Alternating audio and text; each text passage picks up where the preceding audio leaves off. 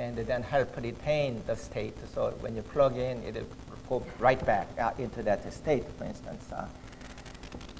The HP people also said that you can make logic out of a memristor, because why not? Because you can remember things, right? So if you program sequentially, you can retrieve that information and then work on it and then store it back and so on. So over cycle time, it can do logic functions. They call it stateful logic. And it's an implication type of logic. So they demonstrated that one. So this shows the original paper, how they made a NAND gate. And that the left-hand side shows this step by, this sort of a truth table, PQ and the Q prime. So the Q prime on the bottom equation is P bar plus Q. So that's sort of a logic function of that. And you can make a NAND gate on the right-hand side by having another gate, and you can do the same. You can see the implication function of Q and the S prime, but the implication of Q P prime, and when S is equal to 0, it becomes a PQ bar. So you can make a NAND function out of it. This shows a sort of the simulation of implication logic. So for different input pair, you have output. So you see that big column, 1, 1, 0, 1 type of a thing for different input combinations. So you can do this sort of a thing. Sang Ho Shin, my group, we made a memristor-based exclusive OR gate that shows 2 memristor and some switching transistor. But last night, Shah showed me his PhD proposal on making a different kind of logic gates under certain boundary conditions. So that's another exciting development here, even at Technion. You have a large-scale memristive device array plus a logic function, programmable interconnects, a non-volatile memory, and you embed the stateful logic. So you can have a merged logic and memory function type of a thing. Or you can mimic this neural network I will elaborate on, and come up with some neuromorphic circuit based on a memristor type of a thing. Three-dimensional integration I did mention. You can build vertically, put a memristor into it. That help increase the functionality type of a thing. This is what is happening at the EPFL. They can build the nanowires vertically. And also they can build the transistor into nanowire. So that opens up many interesting possibilities. That's what Davide, USAP's student, is doing it. The cognitive computing, that's our ideal dream. And when I was visiting Ben Gurion University, there was a sort of a digital receptionist, which was not there any longer. But the concept was that this robot will answer all your questions, give you information, what floor Professor X is on, and that sort of a thing. In principle, that is possible. I mean, you see some demonstration in Japan, they do that sort of a thing. So cognitive computing is, in a sense, a dream. I think we will get there eventually. So how do we get there? So people have been doing a lot of research. There's many brain research institutes all over the world, including European Union and other places. So if you look into mouse, rat, cat, monkey, human, you have so many billions of neurons and trillions of synapses, highly complex interconnect. They don't really work at gigahertz. It doesn't need a high frequency, yet there's many intelligent things. So people have been trying to simulate such a thing. This shows what Lawrence Livermore National Lab people did in collaboration with IBM. So they tried to mimic mouse cortex, and they have so many neurons and so many synapses, and running at gigahertz. It requires a 40 kilowatt of power, which is much, much simpler than human brain, which has 10 to the 20 neurons, and running at 10 hertz, 10 to the 10 neurons, and 10 to the 14 synapses, running only at 10 hertz, consumes only 20 watt, It's analog and so on. So how can you sort of try to mimic the human brain function?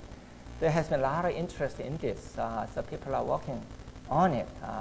What is the trick, that sort of thing, including redundancy and reliability, that sort of thing. So I've been reading this. I'm on sabbatical leave at EPFL, and there are a lot we can learn from people in the physiology or biology field. So there's one book.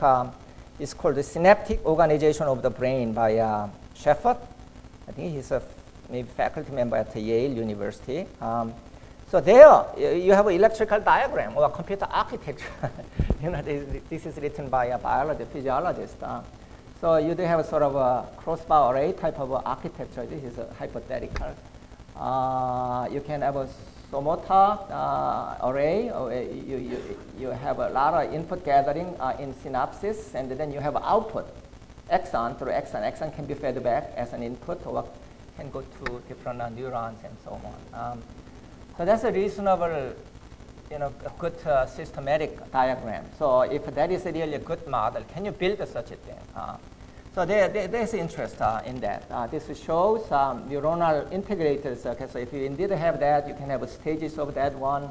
You have a synapses and the neurons.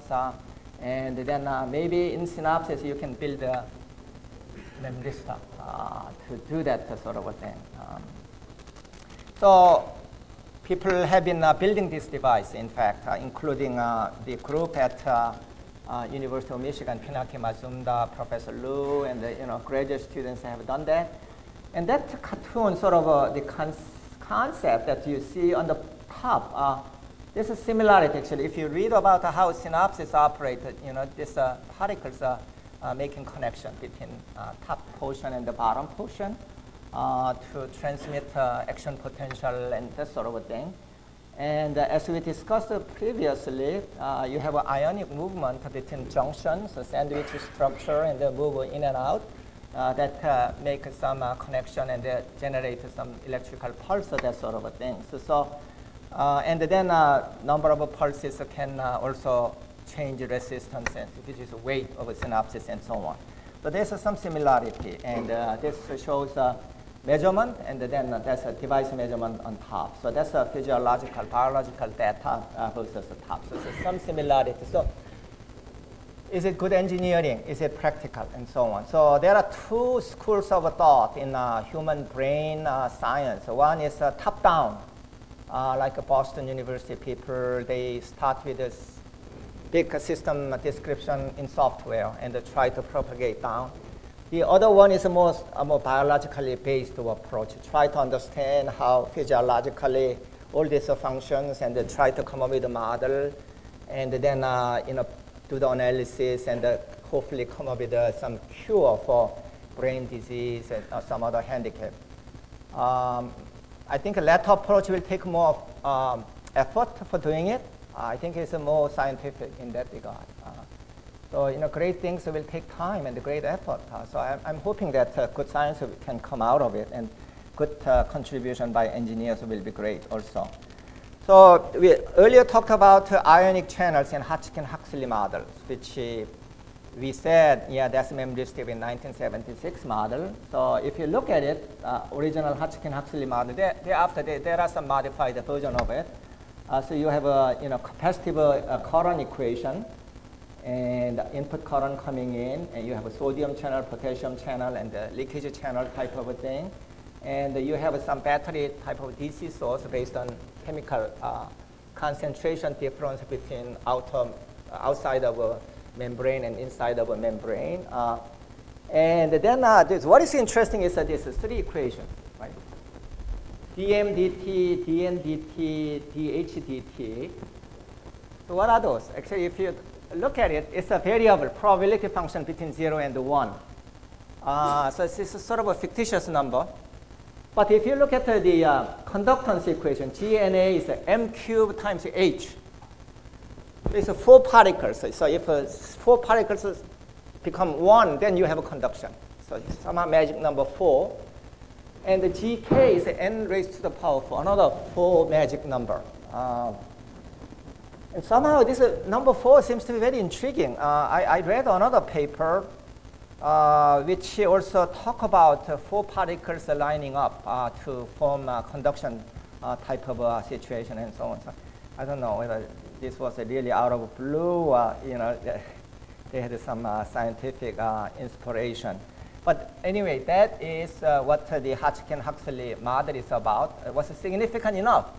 They got Nobel Prize for this one. They did a very significant experiment for squid axon, and they put the electrode into it, and then they did the measurement to come up with this sort of equations. But if you look into the GNA m cube h, which is like a state variable, like x1 cube, x2, and then voltage. See, that's the current through sodium channel. Potassium channel current, gk raised to the power x, say 3 raised to the power 4 state variable, and the voltage across it. So that's sort of a potassium current. So it's indeed memristive device in that regard. You can model these things using memristive equations. So that's interesting. Now, further on, I found out that in one of the chapters of synaptic organization of the brain equation, it's not just the sodium and potassium. There are other things like chloride or anion or the other chemical materials. So you do have a similar thing. You have an ionic pump and then penetration into it or penetration out of it type of a thing. So you can think about having equivalent electrical circuit where you do have conductive channels. I bet that if you have a model, they will be all memristive in that regard, whole bunch of them. So I think that's another interesting aspect of it. Carbamide, who is now retired professor from Caltech, some of you may know, he's brilliant. So even in his book in late 1980s, he talked about analog VLSI circuit and neural systems and so on. So he said, gee, do we really have to understand all this? Can you have some macro model approach? And so he introduced a very, very simple CMOS circuit which can generate electrical pulses, like almost close to action potential. And by adjusting capacitance ratio, he can make this resting period longer and that sort of a thing. So this is one schematic diagram. And this is another one, a repeater function type of a thing through axon link. So I think you can build some neural network based on this sort of a thing. But in terms of neuron, it's very complex. This goes back 10, 20 years, actually. It was a French group, S. Renaud, University of Bordeaux. They made a neuronal circuit to reproduce ionic current generation. It took, for single neuron, 8,000 transistors. So if you think about 10 raised to the power 10 neurons, can you really generate such an integrated circuit? That may be simply too much. But even if you do sort of partially and try to understand, that can be good science in that regard. We talked about increasing demand for storage and so on. We talked about, maybe we cannot shrink anymore, but then smart people start building high-rise buildings on silicon, so three-dimensional integration. So what about the memory? Likewise, can you have a Lego-like memory structure? You just put another memory cell on top, and then you have a bigger memory system, and so on. So this is sort of a cartoon generated by HP Group. So you can have a network, distribution network, and you can have all these layers where you can have a memristive memory or merged logic between memristive memory and stateful logic type of a thing to build up. So I think that's an interesting scenario. There are good engineering problems even in silicon. How do you handle heat problem, noise coupling, and all that? So people are putting micropipes. This is not new idea, actually. About 30 years ago, a PhD student from Stanford did, as a part of a PhD thesis, micropipes and circulated water, to cool down the chip. I think Fabian Peace, the former student, did that. IBM Zurich is doing it. So all good ideas recycle back. And when time is right, you have to do it because otherwise you may not have some other options. On top of that, if you have a memristive device, its resistance value, you can have different values. So in principle, you can have multiple bits within memristor. So that's that demonstration. Yeah. So you can use different values of a memristor, which can be remembered, and then store data in a single area, single unit cell area. You can have a lot more bit capacity, for instance. So that's another exciting aspect of it. I attended the meeting last August in San Jose. The artificial neural network people, they had a joint conference. And in it, we had special sessions on memristors.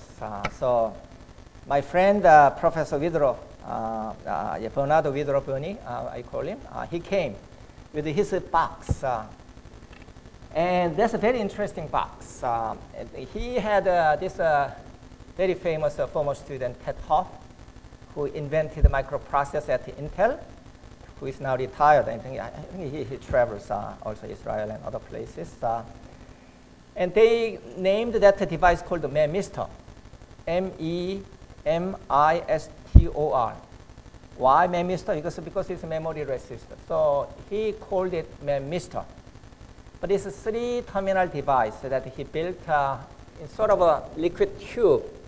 It has 3 terminals in the tube and the chemical inside.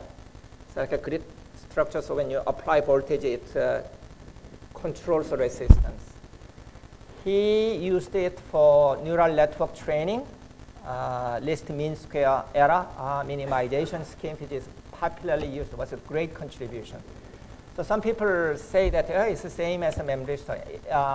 There is a difference, actually. So you can build a memristor using 2 memristors. Leon Chua demonstrated that. So there is a difference.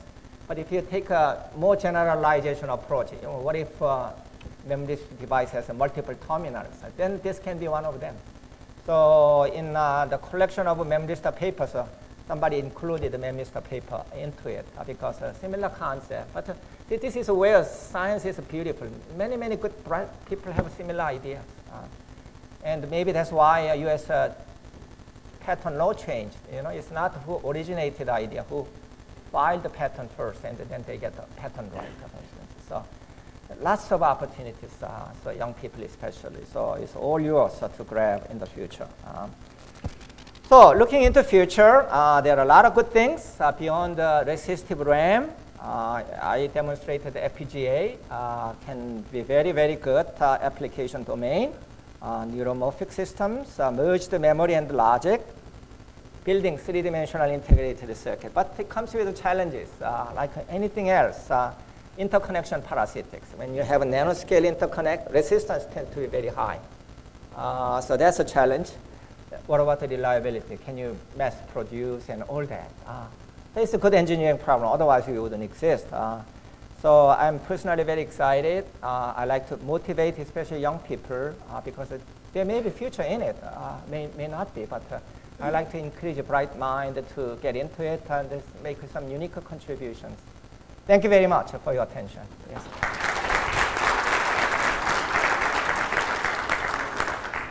Professor Kang, thanks for a great introduction to the field. Questions, please. Yes. Comment on the reversibility of this device. Let's say I have a memristor that doesn't current flows, and then as the time comes and there are ability to make more operations that go through reversibility, those that have kind of accumulated. Right.